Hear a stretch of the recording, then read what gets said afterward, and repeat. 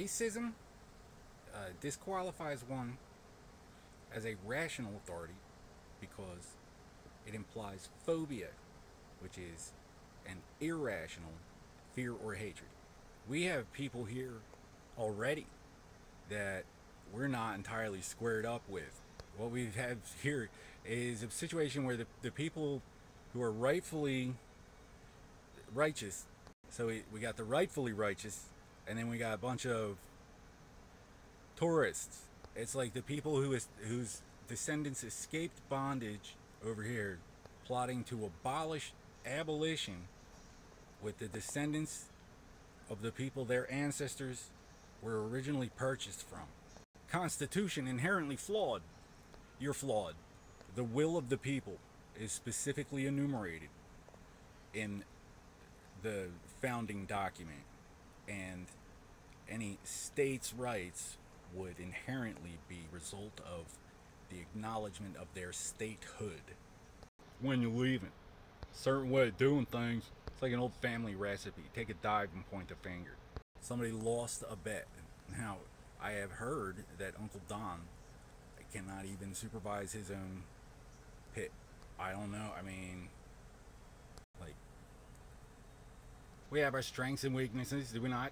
If you judge a fish by its ability to climb a tree, so somebody lost a bet.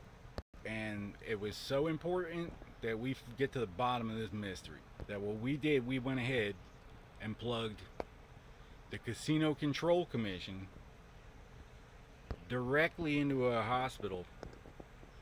Now, whether or not the police are in on it, word gets around that they got a police hospital casino now. Now, what had happened was some idiot got Reagan and John Paul II shot at the same time. So we created this impenetrable fortress of American population credit. Now, no matter what, if it kills every last living American man, woman, and child, we're going to get to the bottom of this. It's important. It's an important case. Somebody lost a bet, and then it got expensive from there.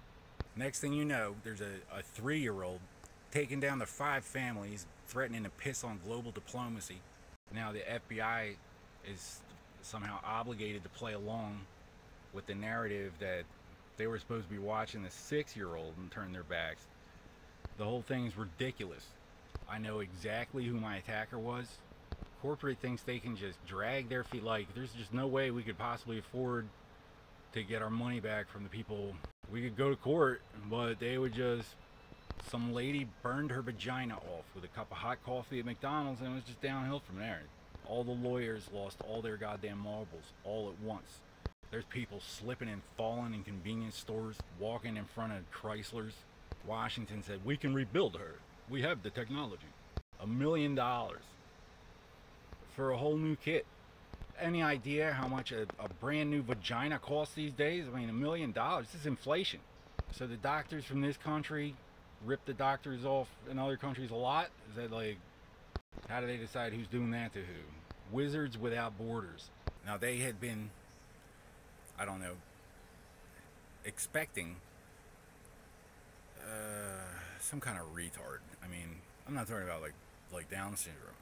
I mean like a social, just a career scumbag.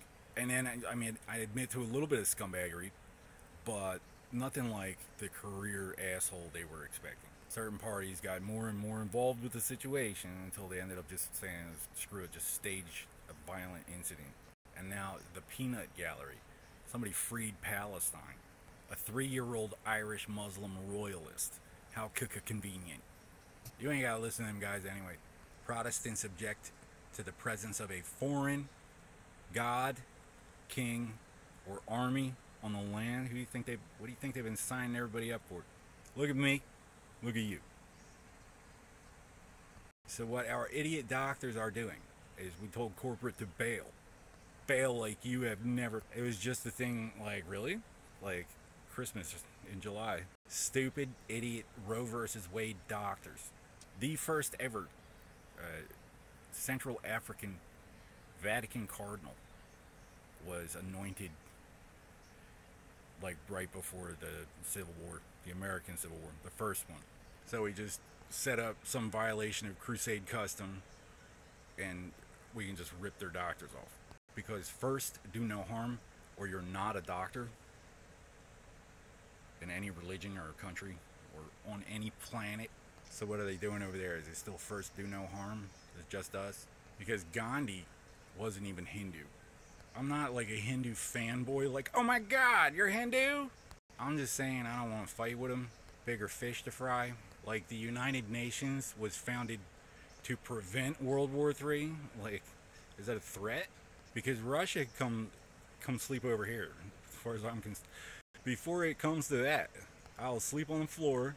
I'm just saying, when you scientifically define religion, we don't end up with the sort of foreign cults that preceded, like Exodus, for instance.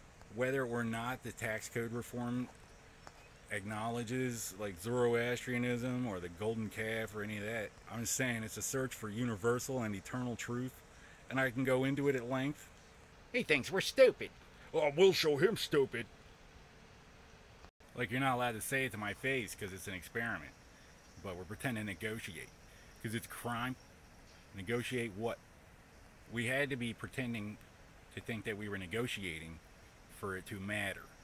Maybe you got the impression I was writing down what you were doing. Maybe we should compare notes. Great minds think about science, manufacture, and trade. It's the small minds that think about people, corporate personhood. Oh, you talk about that guy. Talking about nobody in particular. The shareholders. You know what that is? The board of trustees. You know any of them? Because, I mean, who is paying a bunch of homos and fucking retards to go around and act like they work for these people over here, such and such? Go around, get everybody involved, participating, everybody cast a stone. Then they're going to people we've never met. Like, they're going to friends of acquaintances. They're a fucking virus. It's a plague. A zombie apocalypse. And what they do is they take the first each and every goddamn dive to come along, and then they point the finger. It's like a game. Round and round it goes. And then one day, a doctor rips off the insurance company to the tune of about 40 G's. Langley. It obviously didn't. It wasn't for a TV spot. Whose immunity was it? I mean, it's a simple question. Why point the finger at all if it was legal?